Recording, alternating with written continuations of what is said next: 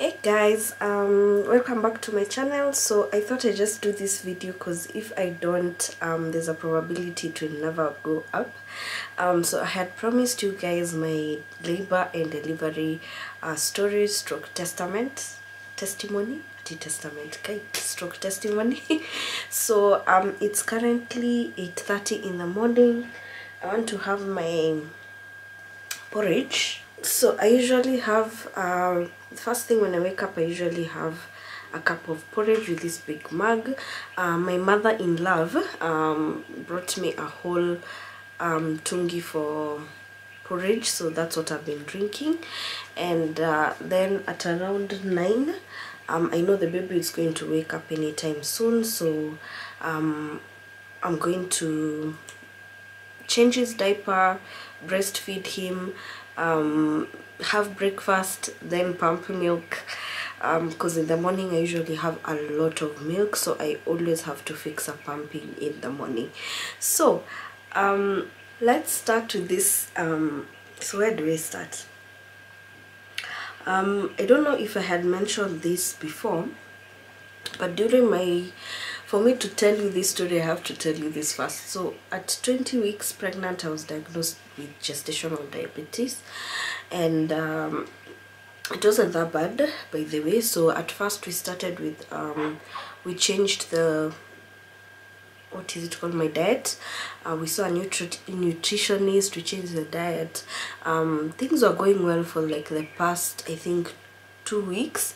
Then the sugars started spiking up again. As the pregnancy continues, your sugar levels also a bit spike up if you have gestational diabetes. So that is what happened. So they put me on glucophage. So I was taking glucophage for the rest of the pregnancy. It helped regulate the sugar levels, but you still have to be on a strict diet. Dr. Raj was the second gynae we went to see. The first one, our blood didn't mix. By the way, guys, be very, very strict and what is it called? Just look for a gynae that you're comfortable with.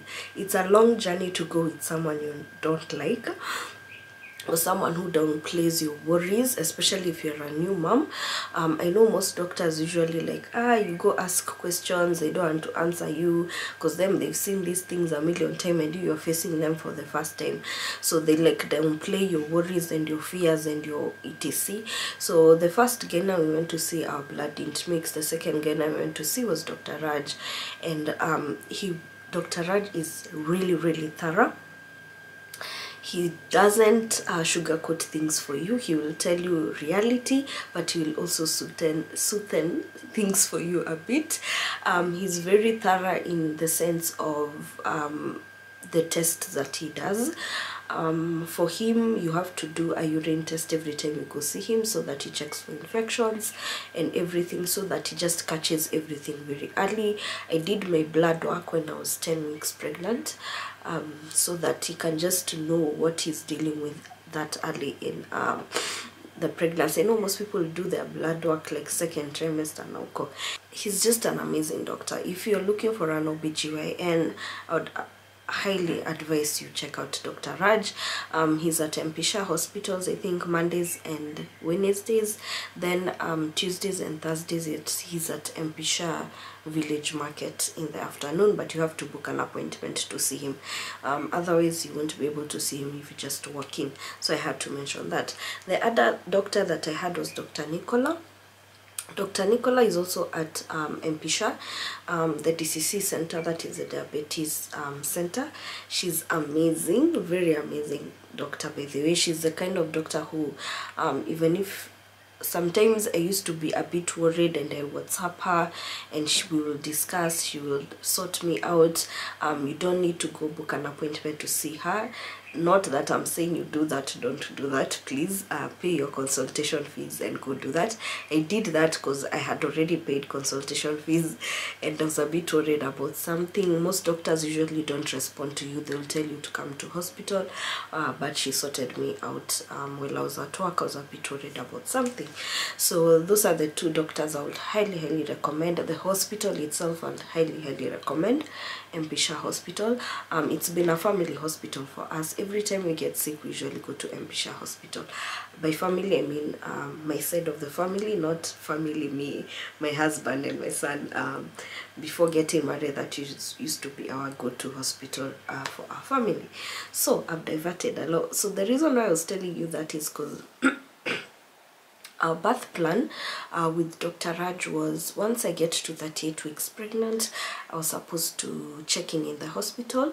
They were supposed to inject me with steroids to make sure he didn't want to risk me giving birth, and he's not sure if the baby's lungs had fully developed, so he had to inject me with steroids. Then they will monitor the sugar levels for 2 days, then induce labor. So for me, we had calculated that will be like spending 5 days, 4 to 5 days in the hospital. So once I turned 38 weeks, that was our birth plan we had to follow.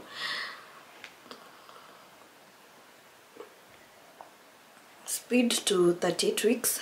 So that morning at 9 a.m. the contractions started. So me in my head I was like, these are Braxton Hicks, because they were not that painful, but they were a lot, but not regular. You get what I said? Because if they were regular, I would have gone to hospital. So they were a lot, but they were not regular. So I was like, when they become regular, I'll go to hospital. So I was monitoring them in my phone, seeing the intervals and whatever the pain level. I was just listening to my body the entire day. So we even managed to go to a family event. So we went for a family event in the afternoon. We spent the day there. We left at around 8, and still the contractions were really a lot.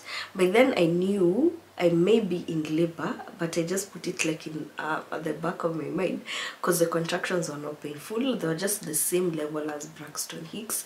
Braxton Hicks, you can do anything. You can. I usually even used to drive when I get the Braxton Hicks contractions. They weren't that bad for me. So speed forward to 8 a.m. we left the family event. We came home.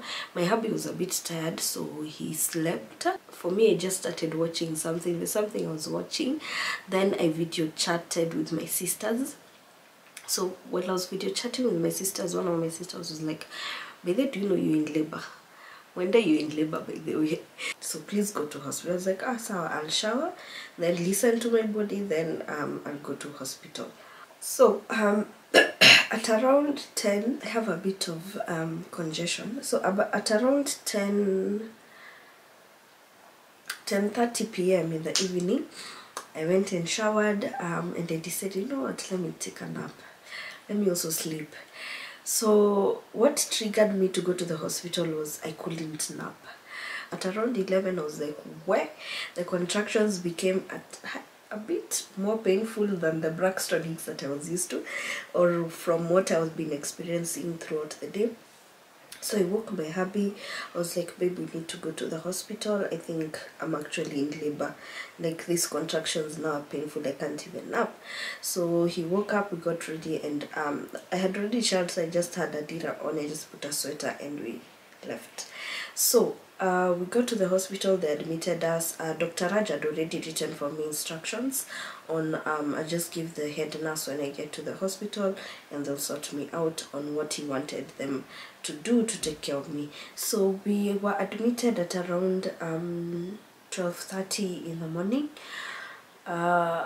They did the first checkup that they usually do. They check for dilation, they check for the baby's heartbeat.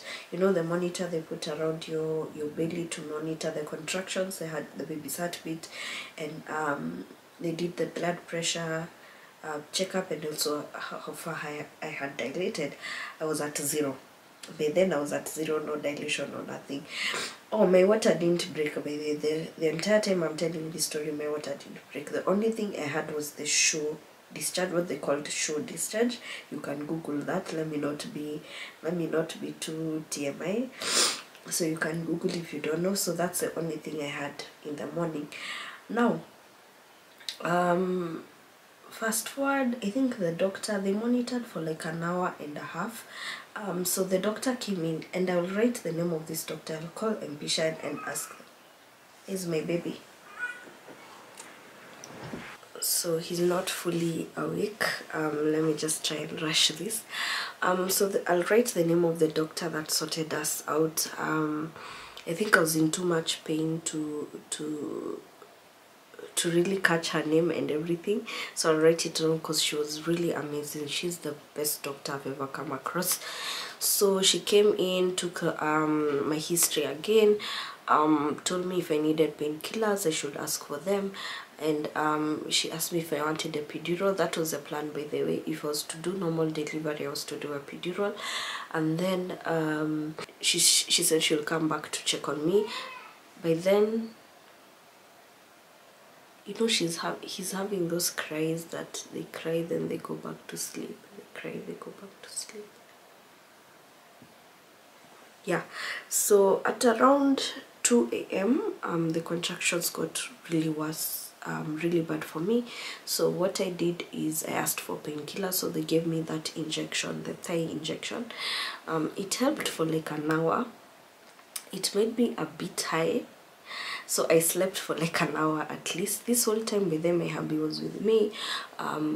During the contractions I was just rubbing, but they never had the back pain where you needed to be rubbed at the back. I never experienced that, by the way. For me it was just the contractions, the 30 seconds. I was like really holding on to him, and then when they're over I'll be like okay. And then at around, so I slept I think for like an hour and a half. So at around 5, or is it 4? No, at around 5 a.m. they brought us hot cocoa, and then the nurse came in to also monitor the baby's heartbeat and what is it called, blood pressure. So they didn't check for dilation again. If I had dilated, they didn't check for that. So the doctor came. So I had my cup of cocoa, they changed the beddings, they got me a gown, a fresh gown, towels, toiletry kit and everything. So at that point I told my hubby, you go to the car and try a nap. I gave him like a break, you go nap because me have to go shower. So the doctor came in, asked me how I was doing. I was just like, the contractions are a bit painful, nini. So she was like, you take a shower, then after you shower just walk around the hospital, and then I'll come and check on you again. So I was like, sour. So I took my hot cocoa as they were changing the bed sheets, so I decided to shower immediately. Things escalated so quickly that you have this knowledge before you get, you have this knowledge, you've done your research about contractions and everything, but at that moment it all disappeared. So while I was showering, I couldn't get past doing anything. I'm trying to soap my towel, pain. I'm trying to wash my face, pain. I'm trying to rinse my face, pain. So for me, it didn't even hit me that these things are now 1 minute apart. It didn't hit me at all. Plus, let me tell you guys something. I was not expecting to go to do normal delivery, by the way.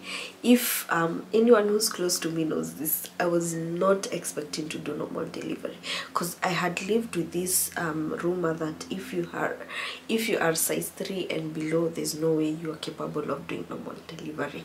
And the person who told me this is actually a nurse, and I can't remember which hospital, but there's a nurse who had told me that hiyo mguu yako ni ndogo sana, there's a possibility you won't be able to do normal delivery. So even my sisters, they were not able to do normal delivery. So for me, in my head I was like, mimi ni mtu wa CS. I knew I had done my research on CS, but I had done zero research on normal delivery. I was 100% sure there's no way I'm doing normal delivery. At the back of my mind, I know it just didn't hit me that these contractions are 1 minute apart, and I'm actually, you know, the baby is there, the baby is coming. So me, I finished showering with all that pain.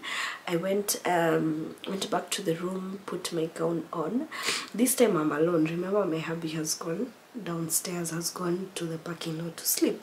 So I put on my gown.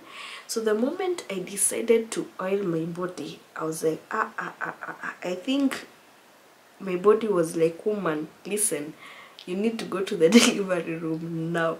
So I just crawled to the and open the door. The good thing about Mpisha, the moment you just open the door, the nurses are on the corridors. So I opened the door, the nurse came in, like, I told him I'm actually in pain, I'm not doing good. So she was like, I don't think she took me that there's one nurse that our blood didn't mix. I think she just came for the morning, for the next day shift. Okay, let me just not talk about her. So she told me to lie on the bed, and she looked at me. She was like, Ati, this is just show. But by then I was bleeding. So she was like, Ati, this is just show. I'm like, what do you mean this is show? As in, I don't think she took me seriously. So I had to get out of my bed, find my phone. I didn't know where my phone was, by the way. So because even the bell thing, I didn't even know where it was, so that I can call, you know, for help or anything. So I had to find my phone and call my, gosh, my porridge, and call my hubby. So I was like, babe, you need to get back here. Just come. I just told him, babe, just come. So he came. I was like, find me a doctor. I don't think this nurse is taking me seriously. So the doctor came after like 2 minutes or something, but then it felt like a decade. So she came, she's like, with the head nurse. The head nurse I found, the one who admitted us, was a male. That too at 12 a.m. He was really, really nice. He was really kind. He was really, you know, you don't expect nurses to be that kind, but Mpisha nurses, they're just the best, let me tell you guys. So let me just go sort my baby. So I've just picked him. Let me change his diaper as we talk. Also, guys, unfortunately, I have some bad news for you. I won't be sharing my baby on this channel or on Instagram or on social media. It's just a decision we've made with my hubby to just respect his privacy. If he wants to be on social media, that will be his decision. He's the one who's going to put himself on social media, not us. So we've decided not to go that path. So you might be hearing him, but seeing him won't be possible.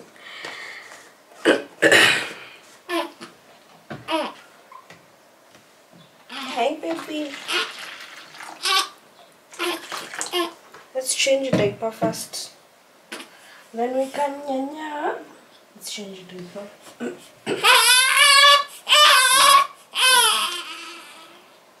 Someone doesn't like his diaper changed. I don't like your diaper changed.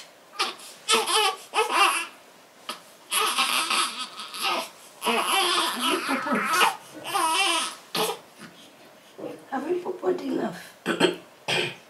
Have we pooed? We've pooed enough. So my hubby came, called the doctor. The doctor came with the head nurse, the one I told you was really, really nice. So they checked on me. Even before she like checked for dilation and everything, she was like, whoa, let's go to the delivery room now. So even then it hadn't synced that they're actually telling me to go to the delivery room, guys. So we went to the delivery room. Remember, I didn't do any research when it came to normal birth delivery. I didn't know how to push, guys. I didn't know. I was being taught in the delivery room on how to push. I did zero research on that. So in the delivery room, I wasted the first 2 contractions because I didn't know what I was doing. I was screaming. So the moment you scream, it means you're not pushing. Wait, don't susu on me. Don't susu on me.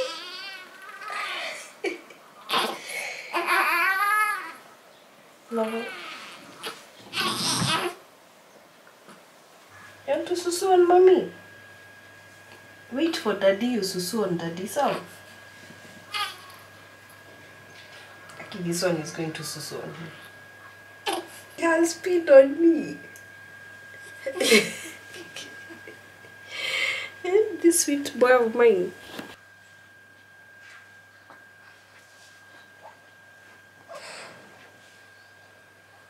oh, we're in the delivery room. So I wasted like the first 2 contractions, because like I had told you guys, I didn't do any research. I didn't know how I was supposed to push. So the first 2 contractions I was screaming in pain. So the doctor was like, Monday, just listen to me. I want you to when the contractions come, you're supposed to hold for just a few seconds, then you push, and then you push. So my hubby was like behind me, so when the contractions come, he would like lift me at an angle. You'd hold me like, okay, I don't know how to explain it, but there's a way he was told to hold me. Then you're supposed to look at your navel. You're supposed to look at your navel as you now push. So what she was actually telling me was to poop, not to push. So that way you can actually I don't know, for me I felt so much pressure. I just wanted to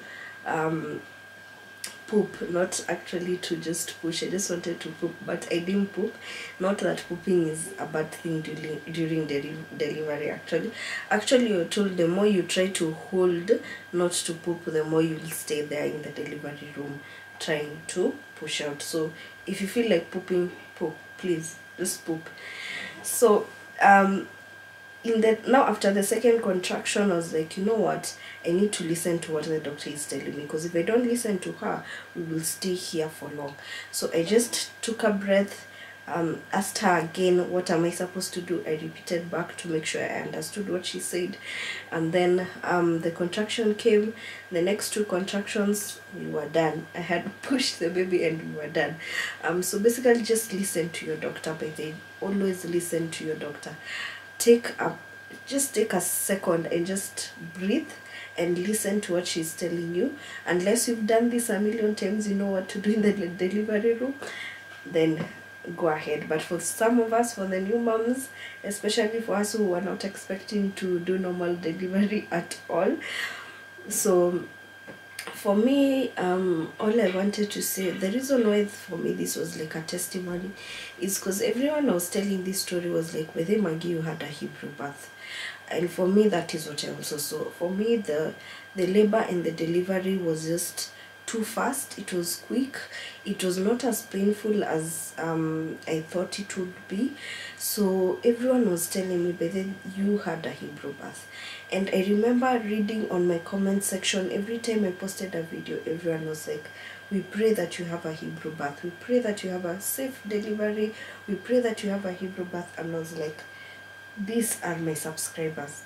Your prayers, I remember reading all those prayers in the comment section, and almost everyone was like, most of you are praying that I have a Hebrew woman birth. And I was like, oh gosh, this actually happened, guys. So I just wanted to say thank you. Thank you so much for those who prayed for me. And gosh, I don't even know what to tell you guys. For me, it's such a blessing to have such a group of subscribers like you guys. And I don't know, okay, let me not tear up. Right now my hormones are also everywhere, so I don't want to tear up, but I just wanted to say thank you guys for your prayers. Clearly they went a long way for me. So what happened by I think 7:30 in the morning, I think around 7:30 is when I gave birth. At around, we didn't even have time to tell like our family. I think the only people who knew I was in hospital were my sisters, because you know we had chatted with them before I left for the hospital. So they're the only people who knew I actually went to the hospital. We didn't have time to even tell people I had gone to the hospital. So by the time the next morning, 7:30 a.m., we were calling people to tell them I'm in the hospital. I had already delivered the baby. But then the other thing I really loved about Mpisha is immediately after delivery, they take the baby to the nursery. By then, I didn't see my baby till like afternoon, and I'm the one who actually requested to go see my baby. I mean, for the baby to be brought to me. They actually take care of your baby. They just let you take a breath first before they bring you the baby to handle yourself. So they took the baby to the nursery, to the warmer. dressed him, fed him. They usually feed him like a bit of formula, just kidogo. But then I didn't have any breast milk. I just had it's called colostrum or something. But it wasn't also much. It was just one boob that was giving out the colostrum, the water.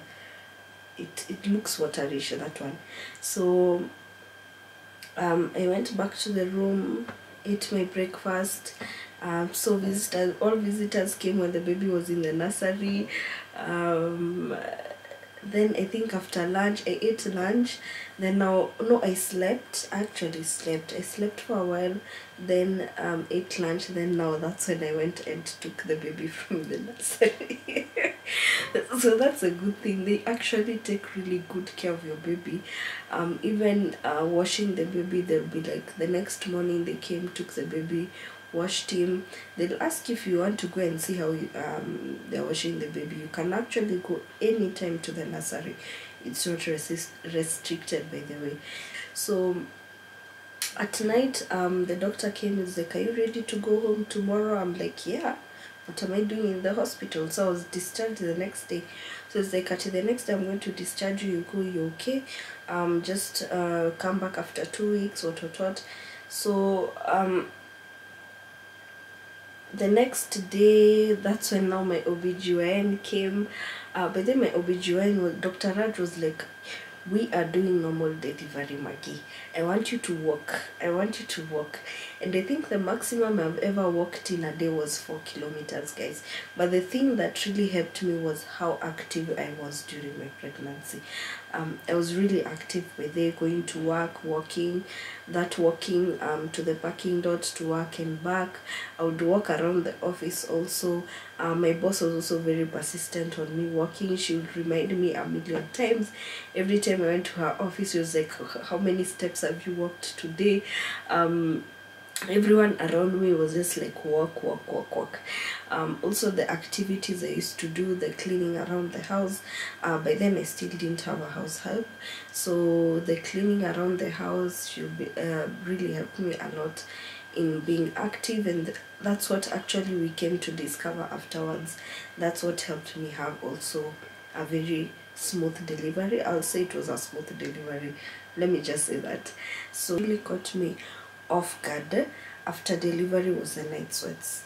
The night sweats have really taken a toll on me, because in a night I usually change like 3 PJs. I change my PJs like 3 times in a night.